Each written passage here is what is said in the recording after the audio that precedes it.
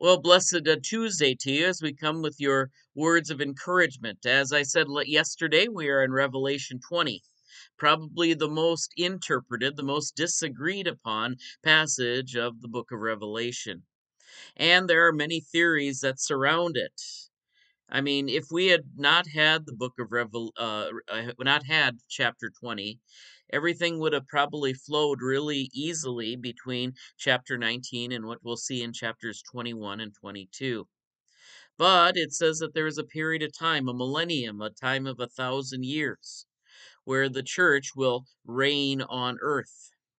Now, there was a lot of traditional interpretation of that. A lot of people took the year 1000 as the end of the year, as the end of the world.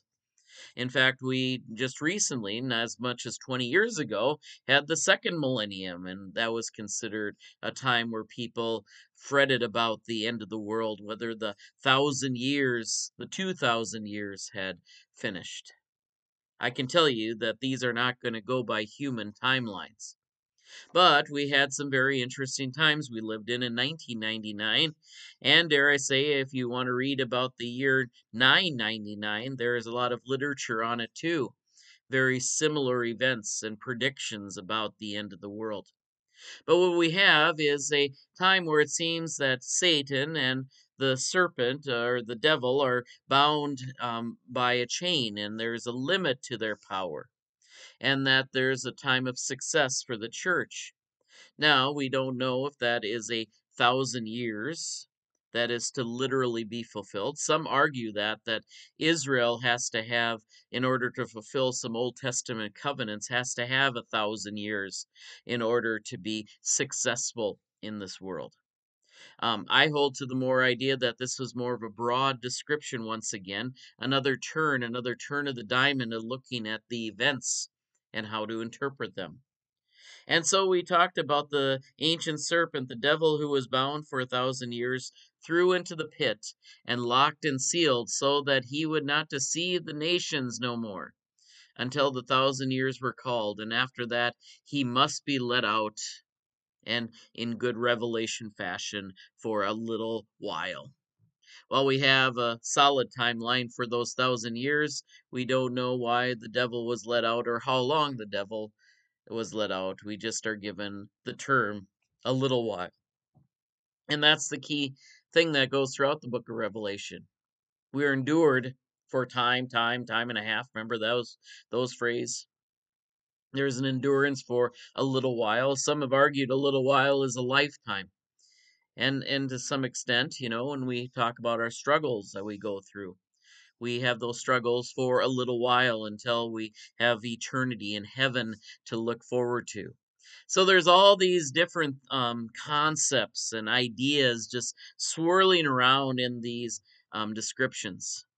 And there are very orderly ways of understanding this. As I said earlier, we had the millennium is the biggest concept and the biggest disagreement.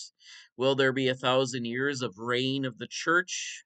Or is this a description of the both the success of the church, but also that there are parts of the world that will not achieve success until the very end and the final battle that we just saw in Revelation 19? A lot of mystery swirling around here. But we know that this is a time that the Lord has revealed for us, a time of 1,000 years, where God reigns in heaven, and we believe will eventually reign on earth.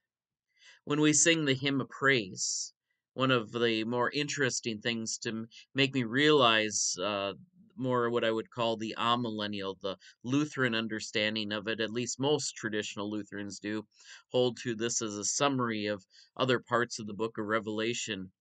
We celebrate the reign of Christ. We celebrate that there is things in heaven that are already established. And what we pray and what we are working towards is that the reign of heaven will also come down to earth. And that is what this period is about. Evangelism, growth in justice, and programs to meet the needs of the world.